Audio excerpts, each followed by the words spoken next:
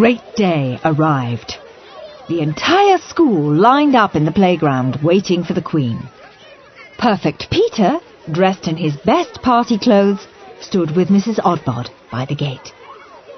A large black car pulled up in front of the school. "There she is!" shrieked the children.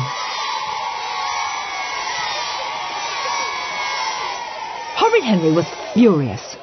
Miss Battleaxe had made him stand in the very last row, as far away from the Queen as he could be.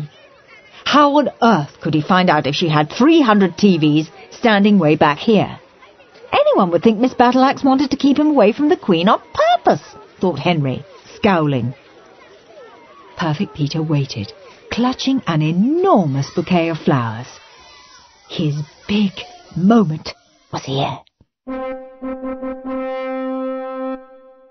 Bow, bouquet, answer her question, walk away. Bow, bouquet, answer her question, walk away, mumbled Peter. "Don't worry, Peter, you'll be perfect," whispered Mrs. Oddbod, urging him forward. Horrid Henry pushed and shoved to get a closer view. Yes, there was his stupid brother, looking like a worm. Perfect Peter walked slowly towards the Queen. "Bow, bouquet, answer her question, walk away," he mumbled. Suddenly, that didn't sound right. Was it bow, bouquet, or bouquet, bow? The Queen looked down at Peter. Peter looked up at the Queen. "Your Majesty," he said. Now, what was he supposed to do next? Peter's heart began to pound. His mind was blank. Peter bowed. The bouquet smacked him in the face. "Ow!" yelped Peter. What had he practiced? Ah, yes, now he remembered. Peter curtsied.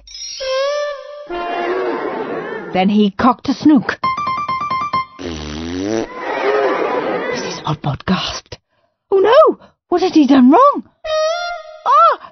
The bouquet! It was still in his hand. Quickly, Peter thrust it at the Queen. Smack! The flowers hit her in the face. How lovely, said the Queen. Whoa! Wailed Peter. Don't chop off my head!